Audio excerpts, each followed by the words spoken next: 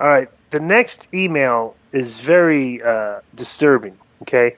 So it's an angry email from a guy called Eddie Gonzalez. The subject is cancel, get my Durband. Hello. I will get straight to the point. Please never read another Durband email or bring up get my you-know-what.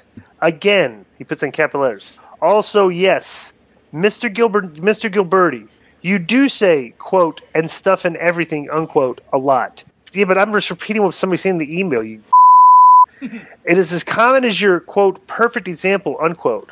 Also, did you know that the hey there, man, that guy that says and stuff and everything, emails is a he never spells out get my go, he put get my, and he has frowny faces reference. Now, this is the important part of this email. Feeney acts clueless about those things. Well, it is hard to know if he is acting clueless, since he seems clueless most of the time. P.S.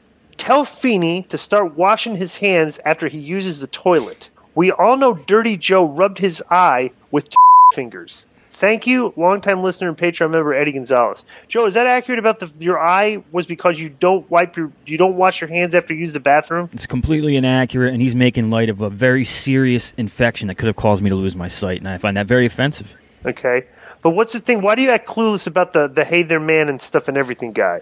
Do you know who that is? I don't know who that is. I know that there's a joke on Get My Go because the guy always said, hey there, man, but I have no idea who. First of all, I like what this guy does. He says, get my, and he doesn't say the last word. I prefer that we do that here on this show. Get my, you know what. Let's call it the get my, you know what. I prefer we don't even say any of those words. I prefer we don't talk about it. It's a stupid show with idiots on it, including our co-host. And it's ridiculous. You listened to it. You told us it was terrible. Joe tries to put it over because, he's got to have something to gloat about. Oh, we got a show which is not that good. It's not that listened to. But, it's five guys putting themselves over and thinking they're funnier than they really are. So, yeah, I would say that any mention of that show on this show should be prohibited. That's censorship. Bro, that's just gonna drive viewers to the show. Then go ahead. Then if that's what's if people are gonna go, if they're gonna go out of their way to listen to a bad show, you're not allowed to say go. In spite of me, you're not allowed to say go. Actually, let's not even say the word. Let's just ban the words get, ban the word mine, ban the word go from now on. Can we agree on that? Yes, it's horrible. And hopefully Joe and Feeney. The subject is Joseph Matara Eliano, and the subject is mailbag. Hey, K100 crew, my question is for Konnan. Historically, I've never been a fan of Lucha Libre, mainly because of the language barrier. I love commentary and rely on it to catch me up on a product. That being said, I love the English commentary team AAA has rolled out. Whose idea was the English commentary team? That's from Joe Matara Eliano. Bro, if you listen to our show, his phone number here. Does this guy want us to call him? The guy left his phone number. Should I say his phone number? Joe should call him. Yeah, Joe should call him. Text him, Joe. Hey, what's up, Joseph? Put your cell phone. Yeah, right. Hey, here's my Amazon wish list. Wait, first of all, I thought that Vamp was English commentary and he was terrible. He was. That's why he's no longer doing it. So who do they have now? This guy called Larry Dallas and another guy called Joe Dombrowski. Oh, Joe Dombrowski's doing it? Yeah. Nice. I know Joe Dombrowski. Yeah, that's interesting. And the other guy, so they're getting good reviews. Is this the first good review you've heard from them, or are they getting good reviews? No, they've been doing a couple shows now, bro. It took me years and years to convince the company, hey, you're doing a huge service putting guys on that don't know what the they're talking about, and we were getting destroyed until finally, they were like, well, find them yourself. And I did. Like, perfect example. Like, we never listened to the Spanish broadcast of WWE, right? But if you're working for WWE and you don't speak Spanish and you're hearing a lot of negative things about the Spanish commentary team, you'd probably want to maybe change it up a little bit. But I don't think they were reading. They were reading American news. That was a problem. They were just like in their own bubble and reading Mexican. And our Mexican commentators are great. We had to change the old ones too because they were terrible. Right. But the guys we got now are great. Hugo Sabinovich and this guy called Guillen. And conspiracy theorist Hugo Sabinovich, by the way. He's always got conspiracy theories. Yeah. And so then the English had an array of people from Balloonhead Kevin Gill to Vampiro. It's like not only did you scrape the bottom of the barrel for commentary, you actually lifted the barrel up and got under the barrel.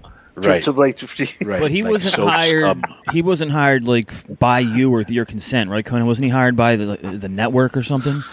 KG. Bro, somebody I posted think a video. you already know the answer to that. This Why guy- would you ask that? So in one of our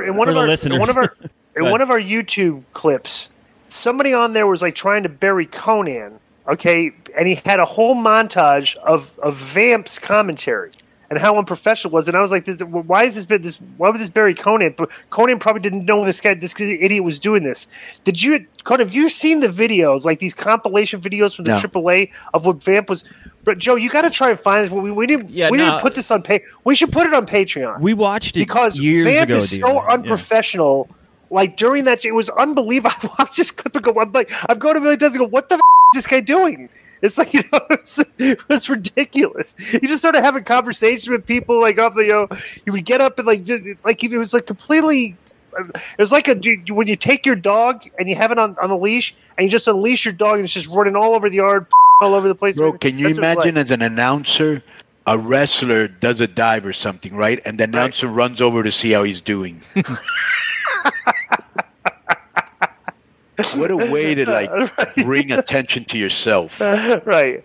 What were some other funny things he did on that show? Because this is actually fun. It's hysterical watching. Just not being formed, and it wasn't funny.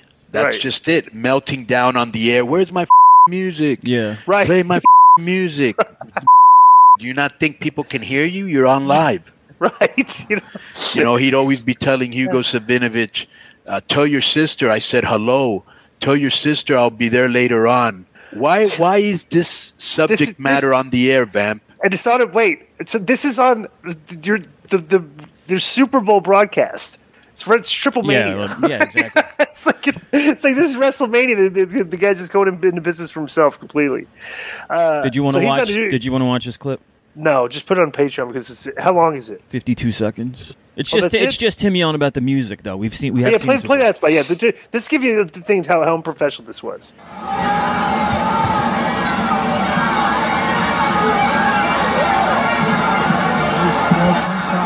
I need my music right now. Come on, man. Vampiro calling for his music because it's the music that will get these fans behind Vampiro for them to understand what's going on here. And all the production aside, Vamp, where's the music? At this point in the trip, I don't know if he needs your music. You're being called out.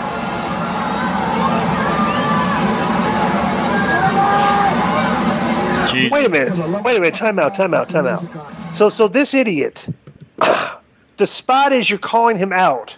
Right. At the announcer's table. So it's kind of like a shoot, right? This guy wanted them to play his music instead of just confronting you when you're calling. Like, bro, you get your music played when you come out the entrance ramp. Like, he's yelling in the thing to play. Oh my God, bro! I'm sorry. I think that's funny. I mean, because it's so unprofessional. It's funny. That's why.